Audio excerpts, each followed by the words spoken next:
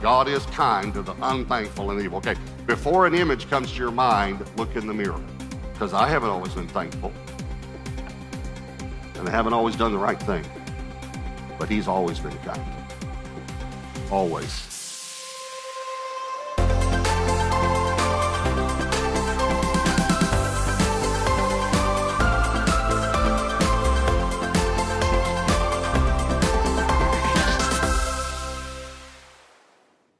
So we've been in this series called Blessed Families, and I couldn't leave this subject without talking about the ultimate blessed family. And that is the family of God. The family that by his grace, Titus says it this way, not by works of righteousness which you have done, but by his mercy, he saved us. By his grace, we've all become a part of this family now. But we were raised in another family. Now, I'm not talking about your biological family. I'm talking about a spiritual family. We were born in the family of Adam and Eve after the fall. And now we've been born again into the family of God. Think about Moses, who was a Hebrew, and yet he was raised by an Egyptian family that didn't know God, was a pagan culture and society, worshiped many false gods, and then he finds out, wait a minute, this isn't your real family.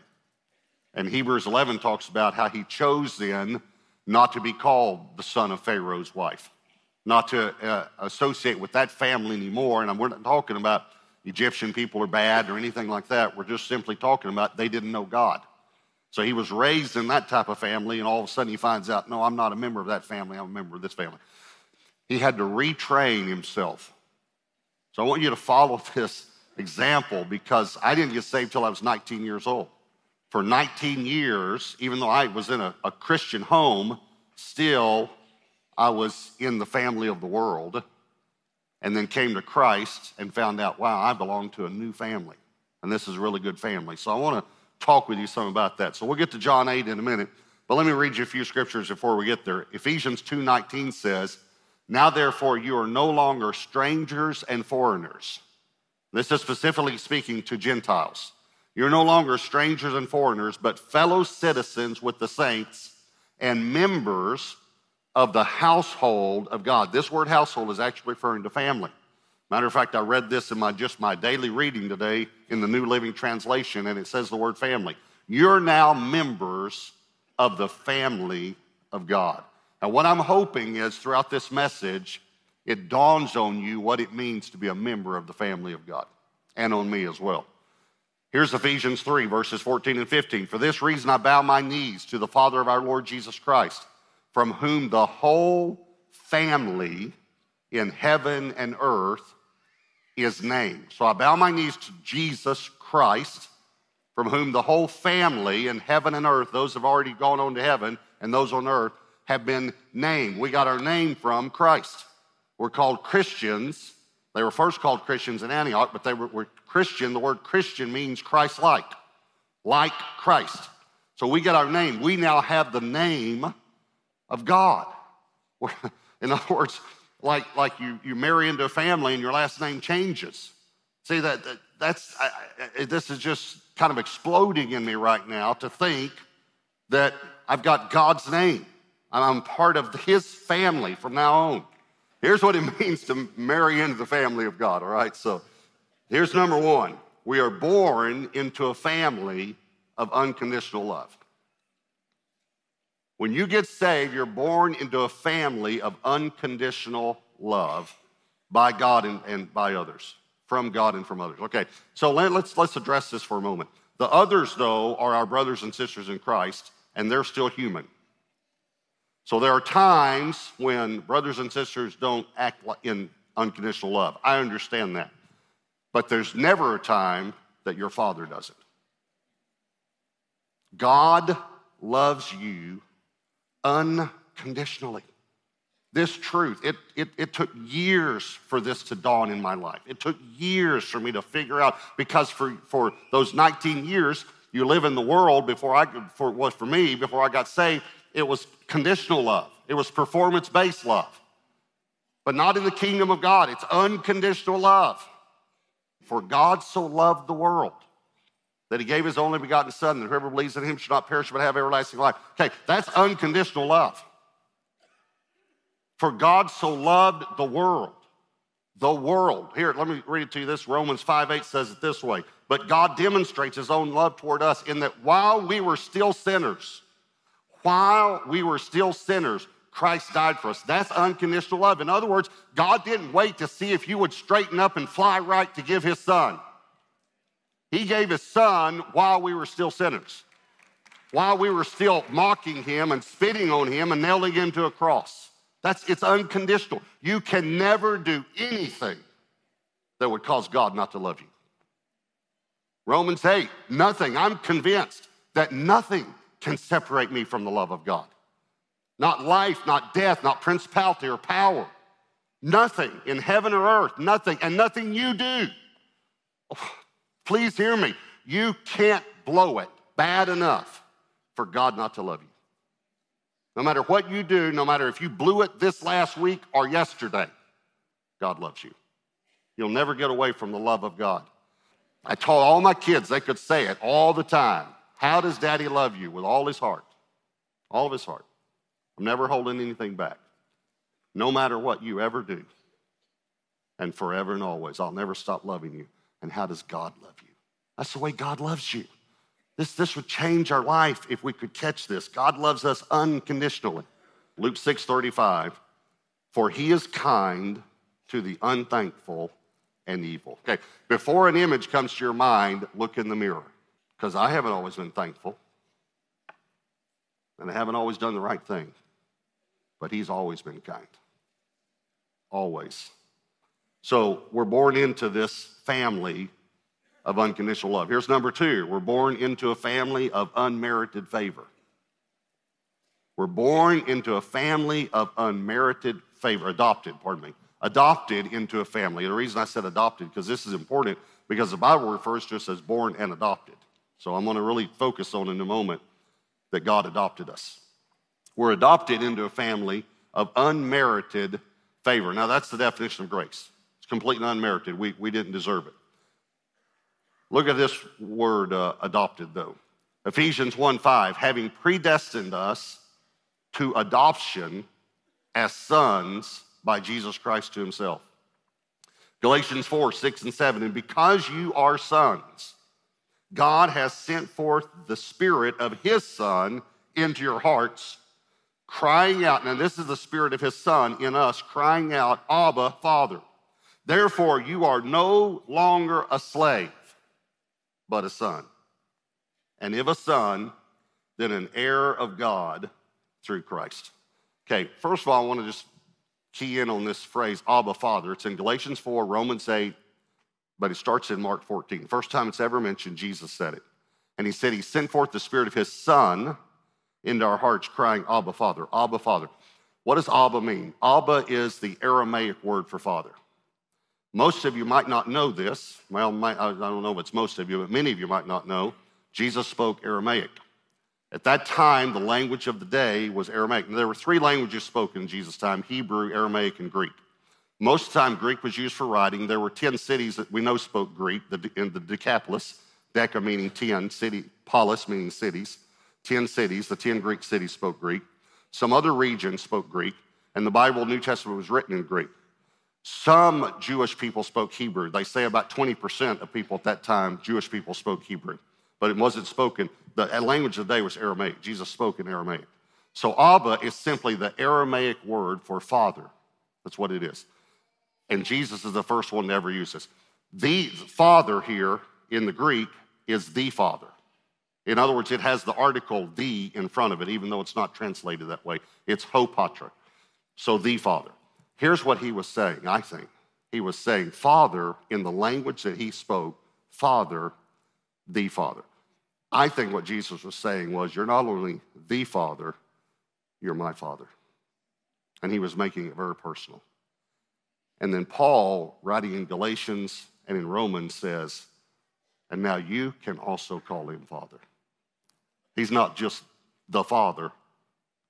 He's now your Father. You remember one of the first things Jesus said after the resurrection? He said to Mary, go tell my disciples I am ascending to my Father and your Father. From now on, he's your Father. Look at this verse, 2 Corinthians 6:18. I will be a father to you, and you shall be my sons and daughters, says the Lord Almighty. Has it ever really dawned on you that you're a son or a daughter of God? That God is your father. Do you realize what that means? Now, I know it's difficult for some because you had a bad father. And if you did, I'm very, very sorry about that. And I'm going to talk about that in a moment. If you had a bad biological father. But the true father, a loving father, a protective father, a providing father, a giving father, an unconditionally loving father, and the Father of all, the Father that holds everything, that speaks and creates, is your Father. I'm telling you, I'm hoping that it just keeps just your revelation just keeps, I'm a child of God. I am a child of God. Now, I grew up with a good father, and my father owned the company. I worked for the company, but I never saw myself really as an employee because I was the son of the owner of the company. I knew it. When I drove up to the building, my name was on the building too. It was my last name. Now, I didn't get paid like he did, but I still knew who my father was. And I knew when I walked in, yes, he was my boss, but he was my dad too. I grew up with that, knowing that. Funny story, well, I'd go to college and then I'd come back and work full time at the company during the summers. And the first day back one summer, there was a new foreman, and we were all in this trailer, kind of like you see these trailers on job sites, and we were having lunch. And most of the guys probably in there knew that my dad owned the company, but this new foreman didn't know. He'd come on, while I was at college. And so we're sitting in there, and my dad drives up. And this foreman says, well, here comes Mr. Big. I probably shouldn't have done this, but I said, so who's Mr. Big? He said, oh, JP, that was my dad's initial, JP, Mr. Morris. He said he owns the company, and that's what this foreman says. He thinks he runs things around here, but actually I'm the one that runs things around here. I said, well, that's good to know. So my dad stuck his head in the door and said, hey, everyone, how you guys doing? I said, good. And then he turned to me and he said, hey, since it's your first day back from college, I wanted to see if you wanted to go to lunch, son.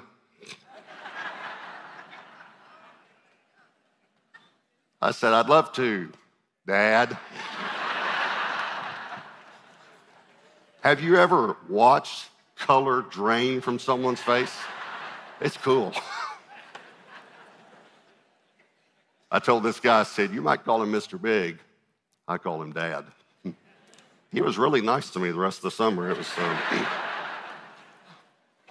Listen, your dad is more than the owner of the company. He's the owner of the world and the universe and all that dwell therein. He owns it all. That's your dad. Now, I'm going to shock you with this, though. You might not know who your dad was before you got saved. You know who your dad was before you got saved? Satan. Of course, some of you are thinking, yeah, I always thought that. No, not that one. Not your biological father.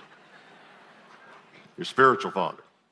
Let me show it to you straight from Jesus. This is Jesus. John 8, verse 38. I speak what I've seen with my Father, and you do what you have seen with your father. They answered and said, Abraham's our father. Jesus said, if you were Abraham's children, you would do the works of Abraham. By the way, you know what the works of Abraham were? To believe in Jesus. They believe Jesus. You say, wait, it says Abraham believed God, it was counted him. You know who that was? That was the Son of Man that came and met with him and told him, your wife's going to have a child. That was Jesus. He believed Jesus. That's the works of Abraham.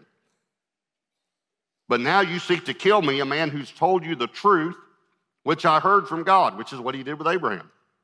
Abraham did not do this. In other words, when I told him the truth, he believed me. You do the deeds of your father. Then they said to him, we were not born of fornication. We have one father, God. Jesus said, if God were your father, you would love me. Then verse 44, he makes it real clear to him, you are of your father, the devil. So for 19 years, not my earthly father, but my spiritual father was Satan. And he was abusive, and he was angry. He was a tormentor. He was an accuser. Come on, you know what I'm talking about. If you were born in a bad family, you need to know something. Everything bad that ever happened to you was Satan. And I'll tell you something else too. If you were born in a good family, everything bad that ever happened to you was Satan. Same father.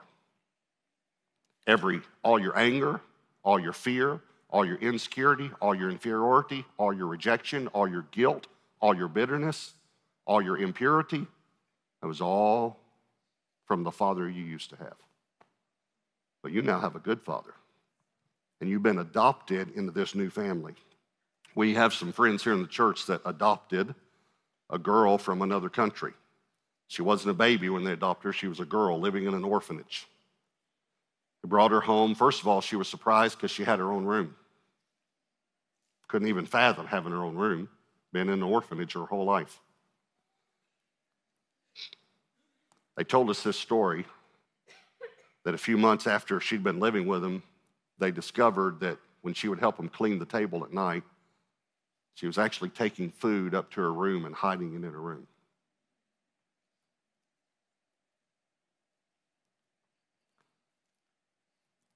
Because she didn't know if there'd be food the next day. And then they bought her some really nice clothes, and one day they were looking for one of her nice dresses to wear, and the mother said, where's this dress? The little girl picked up the mattress, and she had hidden the dress under the mattress because she didn't know if someone would steal her nice dress. See, she'd been living in a different family. She was adopted in a new family.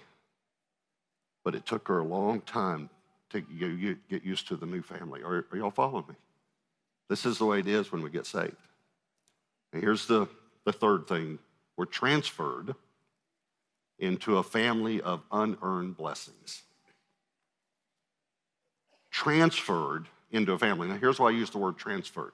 Colossians 1:13 says, for he has rescued us from the kingdom of darkness and transferred us into the kingdom of his dear son. Now, because we're talking about family, let's say it another way. He's transferred us from the family of darkness. We all used to live in a family of darkness. He's transferred us into the family of his son. We've been transferred into a new family. And it's a family of blessing. Remember, you've got in Genesis 3, the fall. Before Genesis 3, 1 and 2, Genesis 1, basically the creation of everything. Genesis 2 kind of reveals the creation of man and woman. Genesis 3, the first part, the fall, and then the curses after the fall. Then Genesis 4, Cain killing his brother Abel. Sin, shows how sin affected the family immediately. Okay? But in chapter 1, after God creates Adam and Eve, the very first thing he did you know the first thing he did? Verse 28, then God blessed them. First thing he did was bless them. Right after the fall, the first thing God does is he lets them know the curses that they brought on themselves now. He doesn't curse them. He lets them know you've now brought these curses on yourself. By the way, the last word of the last sentence of the last chapter of the last book of the Old Testament is cursed. Look it up for yourself. The very last word in the Old Testament, Malachi 4:6, is cursed. The first word in the first sentence of the first sermon in the New Testament is blessed. Blessed are those who are poor in spirit. See what I'm saying? Jesus comes to remove the curse. Here's the way Galatians says it. Galatians 3, verse 13 and 14. Christ has redeemed us from the curse of the law, having become a curse for us. For it is written, cursed is everyone who hangs on a tree, that the blessing of Abraham might come upon the Gentiles in Christ Jesus, that we might receive the promise of the Spirit through faith. Okay, so the blessing of Abraham, here's the blessing. God appears to Abraham in Genesis 12, says, leave your family, and go to another land that I'm going to show you. And it's a land flowing with milk and honey. Do you remember what part of the curse was? The land is not going to produce for you. He comes to Abraham and says, let me take you to a new land. I don't know how many of you have ever been to Israel, but it's amazing to see all the desert around it and then this land that is so fertile. It's not cursed anymore. Now, you still have to plant your seed. You still have to water it, but it's now blessed. Just like that girl that got adopted, do you realize how many Christians don't understand this? You are not living in a cursed family anymore. You are living in a blessed family, and God is your Father. He's changed it all. God's your Father. And He adopted you into this new family. It's unearned blessings. You didn't earn them. You work, but you don't earn them. He just blesses you. But you've been adopted. So let me just remind you for a moment about adoption, okay? So you can be grateful. By the way, let me read one more scripture because I couldn't leave this series without reading this scripture. Psalm 68, verse 6. God places the lonely in families. So no matter what your marital status is, no matter how young or old, no matter what biological family you came from, you're in a new family now. You don't have to ever be lonely again because God places the lonely in families. It's the family of God. So let me remind you about being adopted. Give you an example. The children don't adopt the parents. The parents adopt the children. Now, this is an important theological truth because you need to know something. You did not adopt God into your life. God adopted you. You didn't choose God, by the way, either. You chose to believe, but you didn't choose God. God chose you. Matter, Jesus says it very clearly to his disciples, you did not choose me, I chose you. God chose you before you ever chose him. And that's good for me because I had a lot of rejection growing up. I was never chosen. You know how I used to divide up? Did any of you, some of you might know my pain right now. You know how I used to always hate when they said, hey, we'll just divide up and choose teams. Oh, great. Because I'm going to be the last one chosen. I just knew it. And if you were an athlete, I hate you. So just to clarify how I feel about you, just so you know.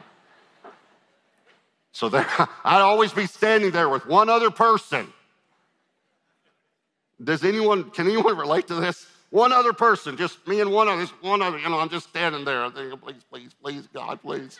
Don't let me be the last one chosen. Finally, they'd say something like this. All right, we'll take Robert, and y'all can have the girl. Thank God for the girl. But that's not the way God chose you. He chose you first. But in adoption, you don't line up the parents and say to the little boy, now, Johnny, which mommy and daddy do you want? And Johnny said, well, see, I want that mommy and I want that daddy. Doesn't work that way. The parents choose the child. But here's what happened. Remember whose child you were before you became God's child. So God came to the adoption agency, the orphanage of the world. And he pointed down at you and said, see that little girl right there? I want that little girl right there. And Satan would have said something like this. I don't know how she got mixed in with the rest of them, but you can't have that little girl right there. See, that little girl is my little girl. And God said, but I want that little girl. And God knew what kind of a father he was. And God knew that he abused you. And he said, I want that girl right there. And Satan would have said something like this. Oh, you want that girl? All right, I'll tell you what. I'll make a deal with you. I'll give you my little girl. if you'll give me your little boy, your only boy. But just so we're clear about this, let me tell you what I'm going to do to your son. I'm going to beat him, I'm going to spit on him, and I'm going to nail him to a cross until he dies. Now,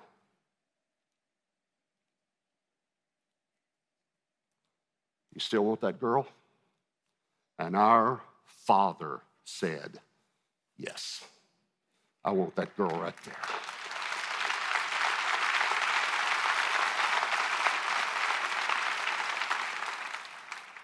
And you're in a new family. I want to remind you, no matter what family you came from, you and I have now been adopted into a new family, the family of God.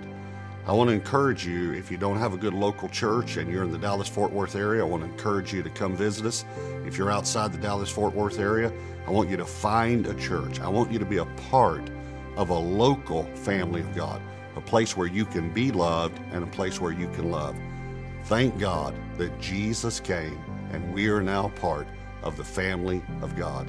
And thank you so much for watching, and thanks for your hunger to learn God's Word. I love you. I'll see you next time.